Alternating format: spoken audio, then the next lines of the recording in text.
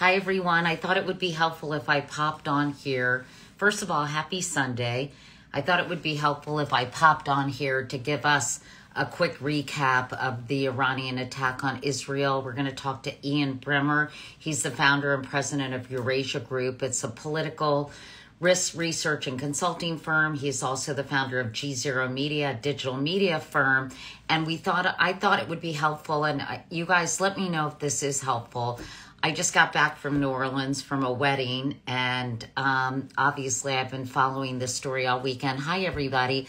And so we thought it would be helpful to get Ian to kind of just basically give us a quick primer. It's not going to be a long conversation, but hopefully it'll be helpful to you all to understand what happened, why the Iranians attacked Israel at this moment in time. Hi, everybody. Here he is. Hi, there Ian. I am. Hey, Thank good you to see so you, Katie. much. How are you? Good to see you. Good to see you, Ian. You know, I wanted to just do a quick sort of primer for my followers about what happened, why, and why now. So basically, I wanted you to this obviously wasn't a huge surprise. People who I've been talking to in foreign policy circles said they anticipated this would happen. Can you talk about the event that made so many people say it was just a matter of time, Ian? Well, let me take you back a few months ago because we've seen this now play out a couple of times.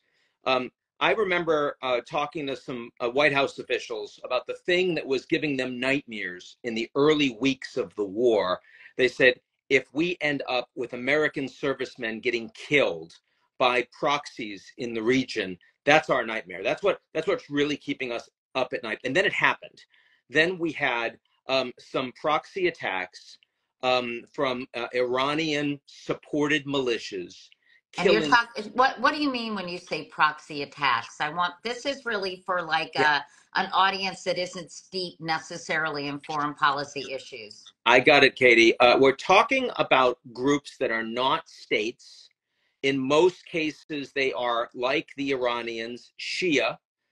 They're military type organizations that get intelligence and money and training and weapons from the government of Iran, from the military of Iran. And there are a number of them. You have groups in Iraq and Syria, not a part of the government. You've got a group, the Houthis in Yemen, that are pretty well known. They're pretty autonomous, so the Iranians don't have operational control of what they do day to day, but they're giving them real-time information and weapons, and so they are very aligned with Iran. Is Hezbollah one of these proxy organizations? Absolutely. Hezbollah is the strongest of them in Lebanon, and Hamas, to a degree, even though they're Sunni and not Shia, have also been a kind of the most distant, the most independent of the Iranian proxy groups. And together they form the so-called axis of resistance against the United States and against Israel. And against the occupation, and they don't recognize Israel's right to exist and all that kind of thing. So here you have Iran and the United States are not involved in a war directly, right, but they are providing weapons to the enemies of each other, right? And so there is clearly a lot of fighting going on, and the Americans, with all of their troops on the ground, with bases in the region, including in Syria and Iraq, they're very worried that they're going to get hit by an Iranian proxy group, not by the Iranians directly, but by a proxy group. And if those people get killed, then how are the Americans going to respond? So that happened. That happened in Jordan, and a base in Jordan, just across the border from Syria. And 3 American servicemen and women, young, enlisted in the armed forces, were killed. And everyone was like, oh my God, now we're going to have a war. And what the Americans did, because they really didn't want a war with Iran, is they waited.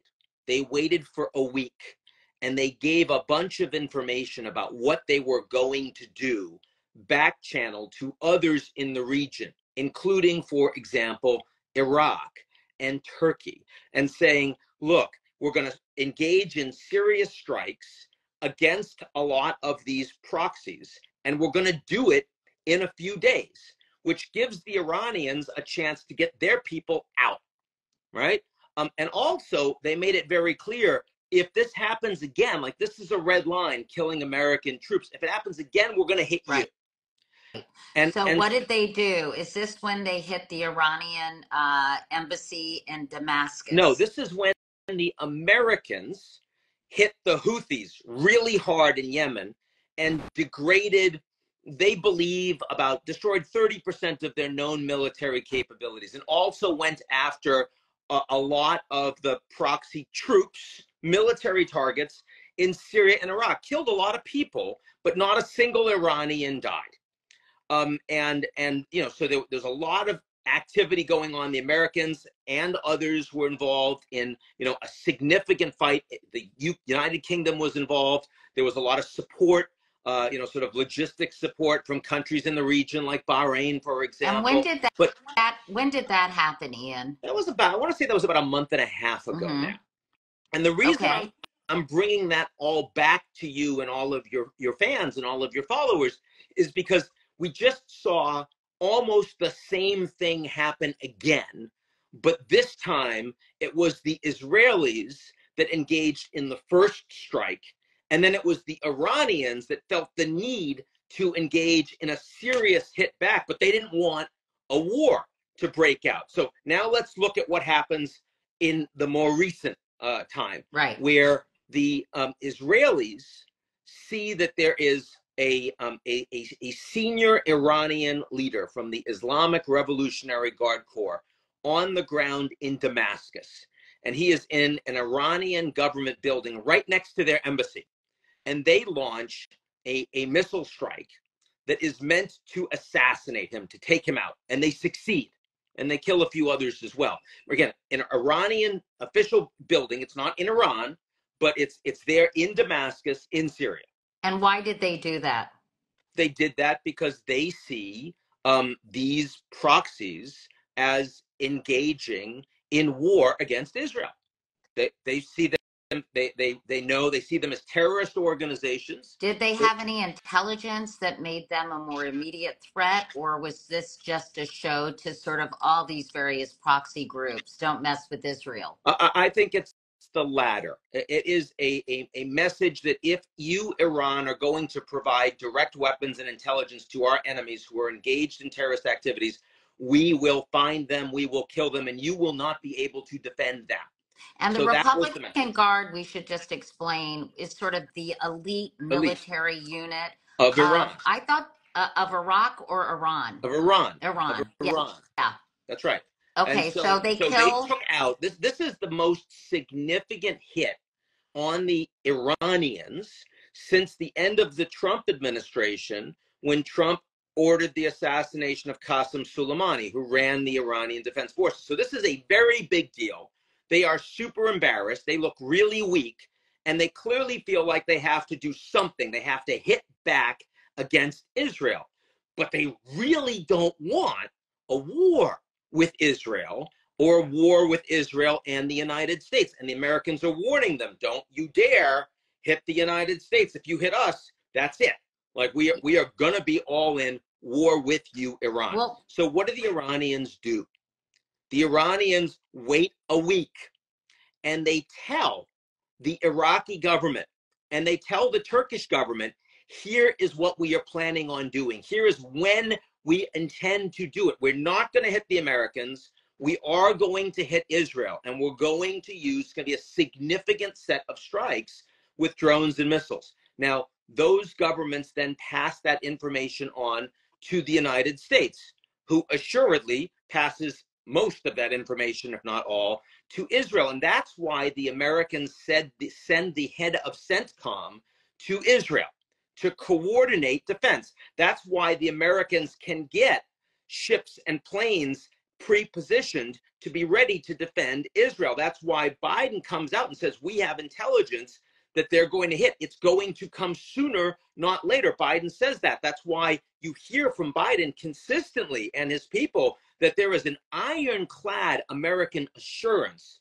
to provide defense for the Israelis. And so then, after a week has passed since the Israelis engaged in this hit on Damascus, Iran engages in direct strikes. That's what we saw over the weekend. A Well, series of you were direct saying strikes. it was sort of a response, and you were saying it wasn't enough to draw Iran into a wider war, but it was still pretty significant. 170 aerial drones, Yep. 120 ballistic missiles, 30 cruise missiles. Yep. So, that doesn't seem like, hey, we're just kind of sending you a message. I mean, if it weren't for the Iron Dome and the fact that other governments tried to knock these things down before they hit the ground. Oh my God. Would have This been was a catastrophic. pretty serious Yes. military action, wasn't it? Correct, Katie. So what I would say is that, again, I'm trying to explain what the Iranians think they are doing.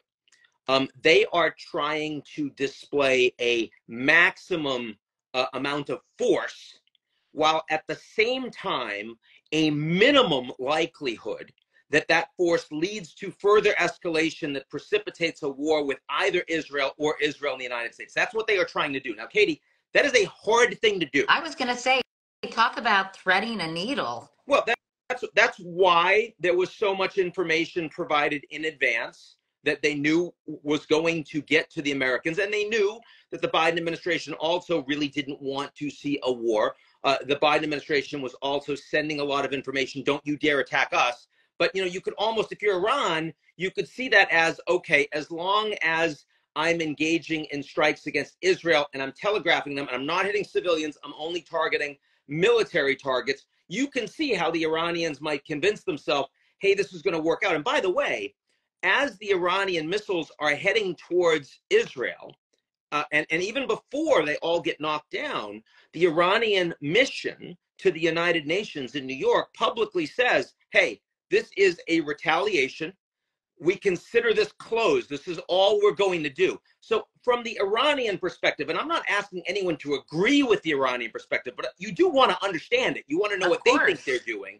They are sending every possible message.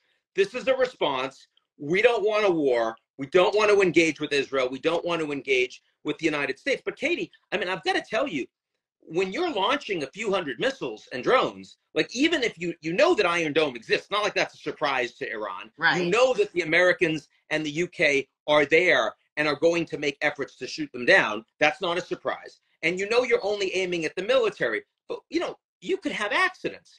I mean, what happens if a bunch of them do get through? What if there's a technological problem on the Israeli side? What happens if, you get shrapnel, they fragment, you hit them and they break down and, God forbid, it hits a school and a bunch of Israelis are dead. I mean, to be clear, there is, even if the Iranians, and I feel quite confident that the Iranians did not want this to escalate, but they are playing with fire. I mean, the potential for this to escalate was real. And, now we can talk about what we think is going to happen next and all the rest. Let's talk about that. I'm just trying to give all of your viewers the best possible understanding of what is going on here. And the fact that the Iranians literally mirrored what the Americans did previously in their responses was clearly orchestrated so that they thought they could minimize the likelihood this goes bang in their faces. Okay, this was very helpful to set the stage. We should mention that the Israeli military, along with its international partners, intercepted about 99% of these launches. So what could have been a terrible situation was really pretty significantly mitigated by the fact that all these things were intercepted.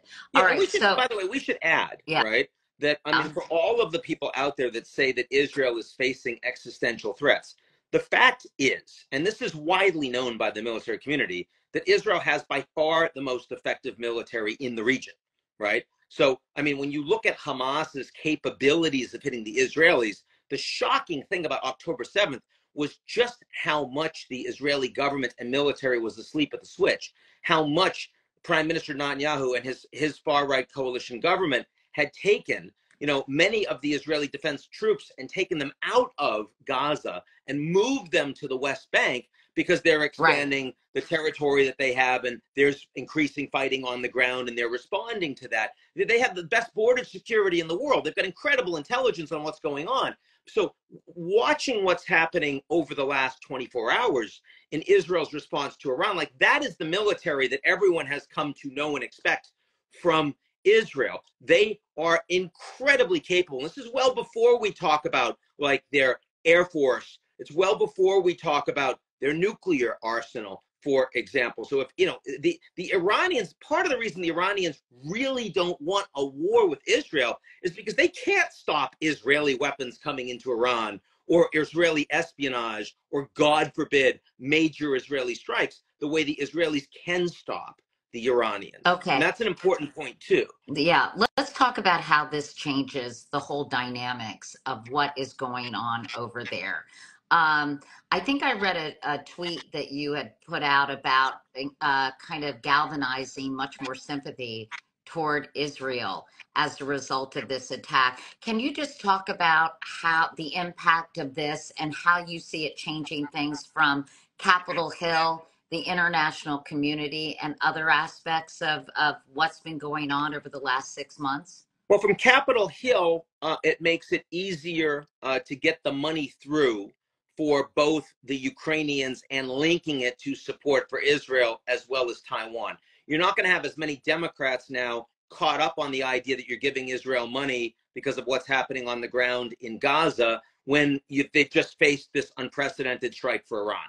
And that makes it easier for Speaker Johnson to get this vote that Senate's already approved, and you get your $60 billion for the Ukrainians, and you get more money and more defense support for the Israelis too. I think that is almost a layup at this point, and it's been incredibly difficult to do for the past couple of months. Now, more broadly, I certainly there's going to be more sympathy for Israel, but it comes from a low bar. The Israelis are quite isolated outside the United States on the global stage. The U.S. is the principal ally of Israel. You saw that Jordan was providing support for Israel, the UK, France, but around the world, most countries are still focusing on Gaza. They're still focusing on the civilian, deaths in Gaza. And so but I do think that it makes Netanyahu stronger.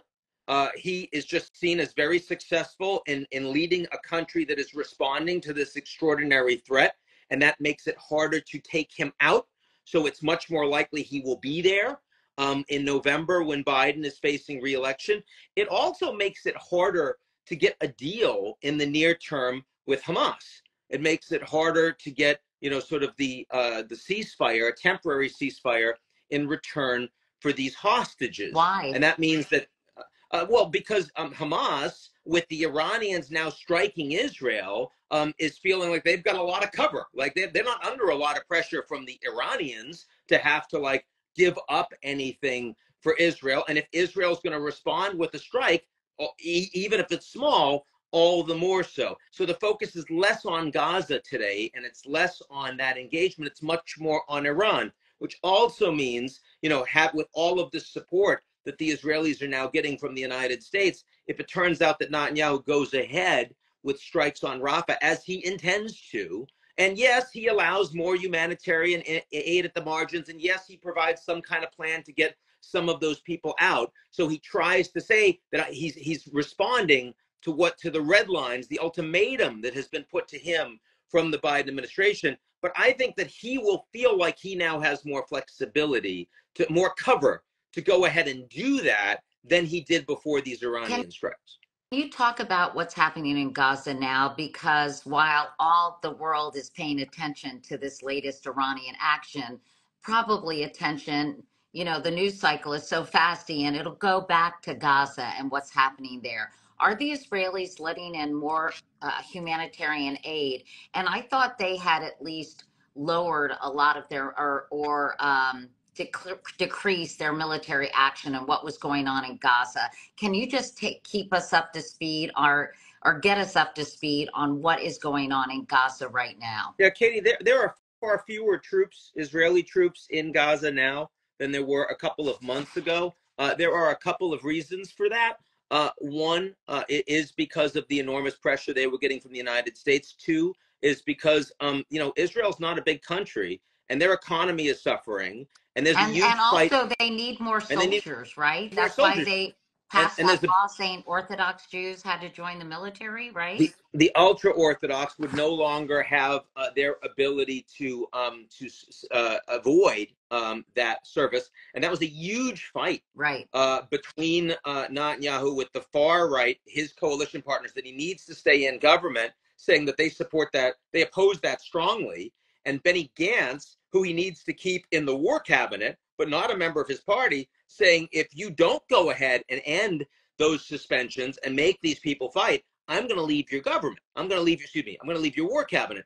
So Netanyahu has been under an incredible amount of pressure, both externally and internally. So Now, what's happening? So Ian, sorry, what's yeah, happening in Gaza right now with humanitarian aid and with military action? but more aid is getting through. It is still considered inadequate compared to what they had pre-October 7th. That's not only in terms of the number of trucks, but also because there's no infrastructure in Gaza. There's no government in Gaza. There's nobody that's capable of ensuring that it actually gets to the people.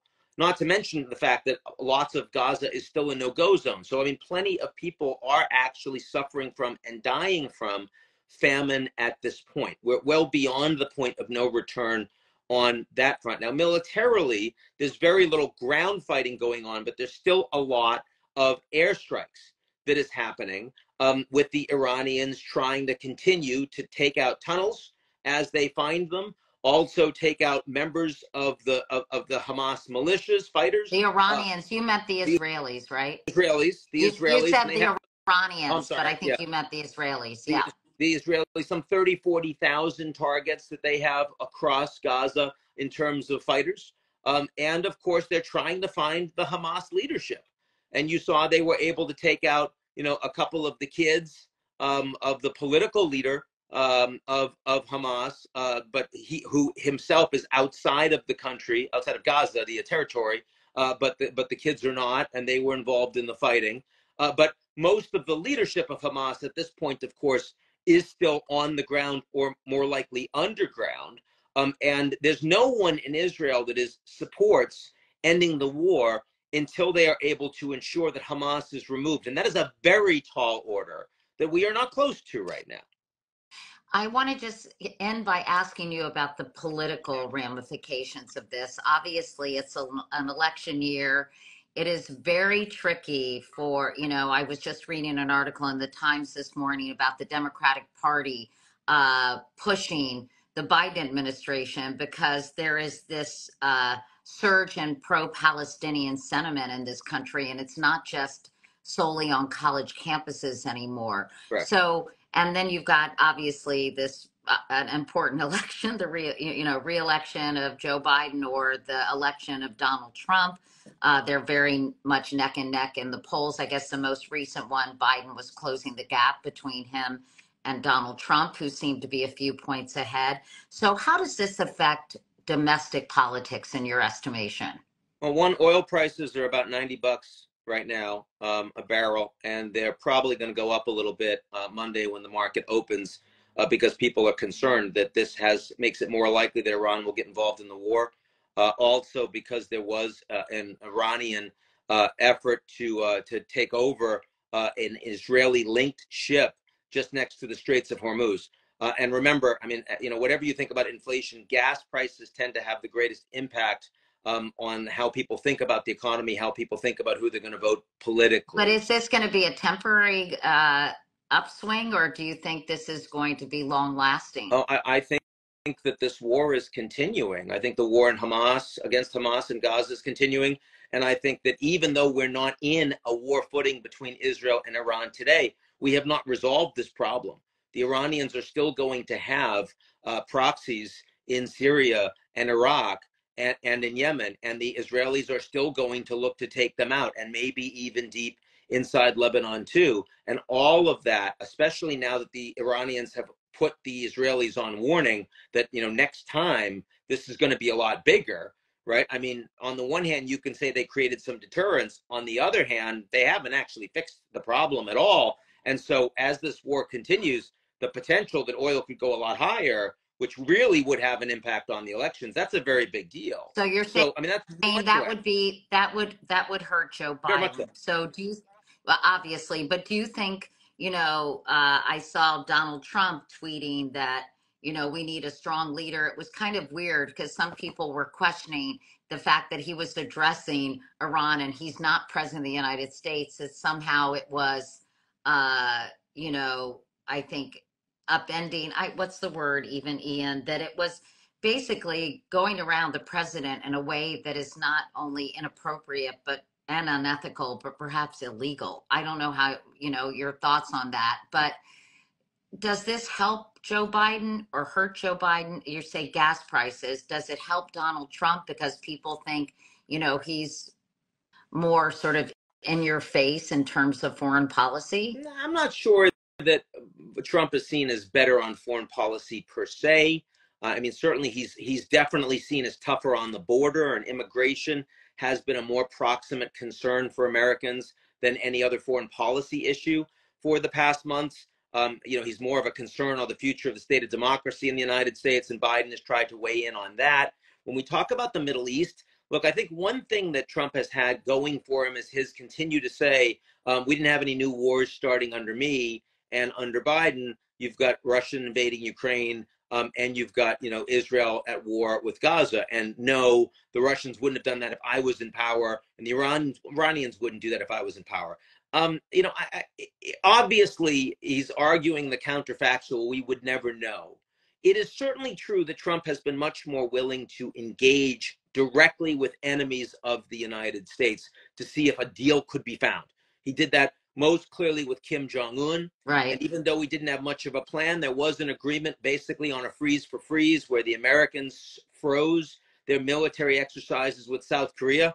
South Koreans found out about that on CNN, by the way, which wasn't great. And the North Koreans froze their ballistic missile tests. And those have restarted. Both have restarted with the Biden administration. So, I mean, arguably, we are in a more tense, more dangerous place vis-a-vis North Korea today than we were at the end of the Trump administration. Now, on Iran, the Iranians engaged in many strikes against U.S. allies, the UAE and Saudi Arabia, and also against American bases with a lot of American servicemen and women getting injured. And Trump actually played those down because he really didn't want to use U.S. force against Iran. He was very reluctant to engage in strikes. Now, when he finally did, the strike was spectacular. It was the killing of this fellow Soleimani that we talked about before. And, the reality is that the Iranians backed down after that, thinking, my God, this guy's crazy. We could really get involved in a war. And, Trump, whether you think he's smart or stupid, he was president of the most powerful country in the world. And if you're sitting at a poker game and you've got the biggest stack of chips, your ability to get other players to fold is pretty high, irrespective of how great a player you are, right? So I think we were seeing some of that play out. And I think that from Trump's perspective, I think he actually believes that to a degree, but it's also clearly useful to him because, as you say, the Palestinians are actually, their position is more popular among Democrats than the Israeli position today, which is quite striking. It's quite a change. And of course, it's very different from where the Republicans are today. This is a hugely tribalized issue inside the United States. At some point, I want to ask you about China and Russia's role with this because, it just it's quite a web and it gets more and more complicated the more you dive into it. But I know you have other things to do. No, let's come back and do it, Katie. I love talking to you, so I'm very happy. Well, I appreciate it, Ian, because it's really hard to parse out all the different dynamics at work and the different interests. So thanks a lot for spending some time with us on a Sunday afternoon. My We pleasure. appreciate it.